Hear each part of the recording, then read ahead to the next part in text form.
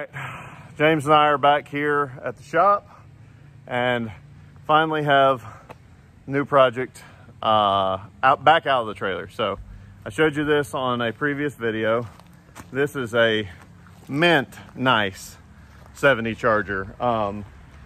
It's had a lot of work done to get it to this point. My buddy Jody over at JW Rod and Custom has done a lot of this. Thankfully, I didn't have to do all of it like I did on Traveler. But even before I got it, the cars had new tail panel, new rear lower valence, new corners, new quarters, new deck filler panel, new trunk floor, and then Jody had to do the passenger or the back seat floor. This floor I think has been replaced. It might be factory, I'm not sure. Roof I think is factory. New door shells on both sides, new rockers. Did have to have a patch in the frame. Jody had to do a couple patches in the firewall, but this thing is sweet. It's got, let me show you the front subframe.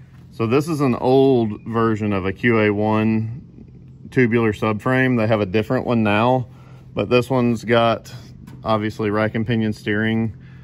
I think it's out of like a Thunderbird and these spindles. So I've got adjustable upper control arms to go here. I've got a strut brace to go there. And this over back here is what I just had JW do. So this is a Ride Tech 4-link system and a stock 8 3/4 housing. So that's pretty sweet. You can see the shock bolts up there.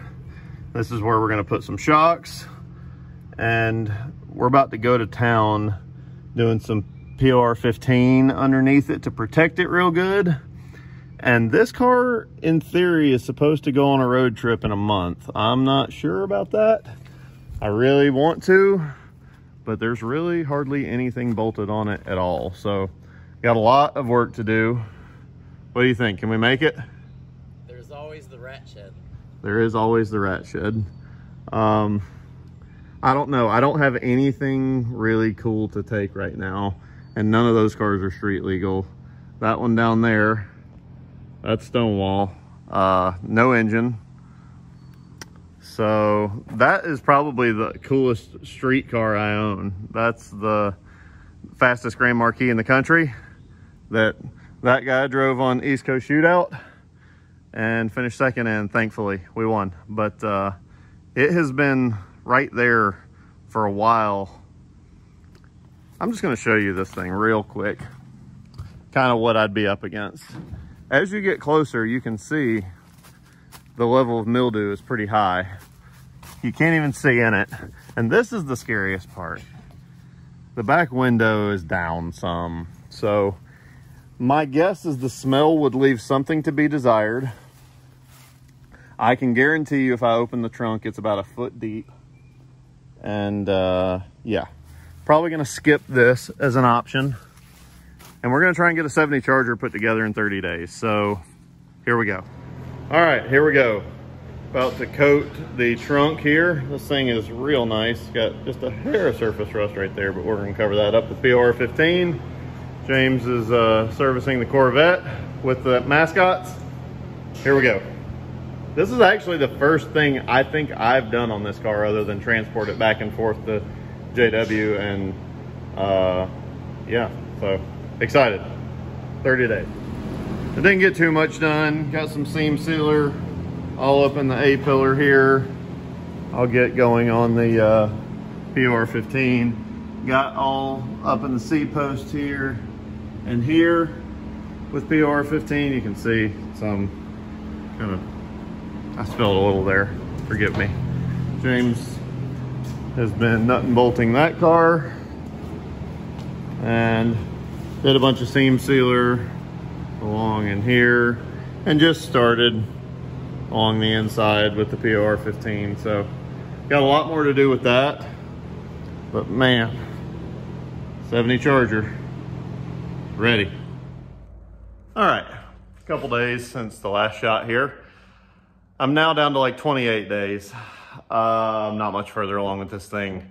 No way this car is gonna make it on a road trip in 28 days. So I'm pivoting. I'm gonna keep this series going for a build series for this car, and it's gonna be really exciting, and I'm very committed to the Charger and getting this done as a Cannonball project.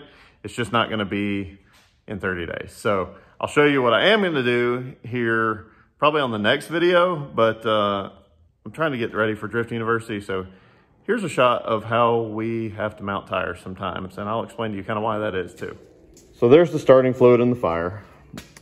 This Koenig wheel is just a little bit too wide for this tire. So what you have to do, a lot of people try and use fire to mount tires, but people don't do it the right way, so to speak. So what you want is you want the wheel to be sitting down into the tire, and the tire needs to be touching the lip on the front side. It's okay if it hangs down on the bottom there, but it's got to be sealed on the top. So I'm gonna step away and kind of explain it. But basically what you're gonna do is you're gonna take this and you're going to hook it up, your air. You want compressed air flowing when this happens.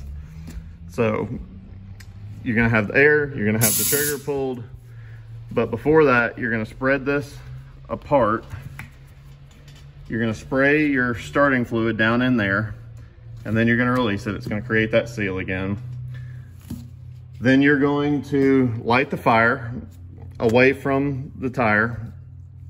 You're going to compress, put air to it. And while you're doing that, the starting fluid's in there. Then you bring the fire over, light it. It's not gonna go immediately because it's not gonna actually get down in that seal. So you're gonna have to actually pop it to let the air and the fire escape down into the wheel, and then it's gonna set the bead. But I've kind of got it set on 3 tires to help the rim drop down in there. So now we're gonna do it.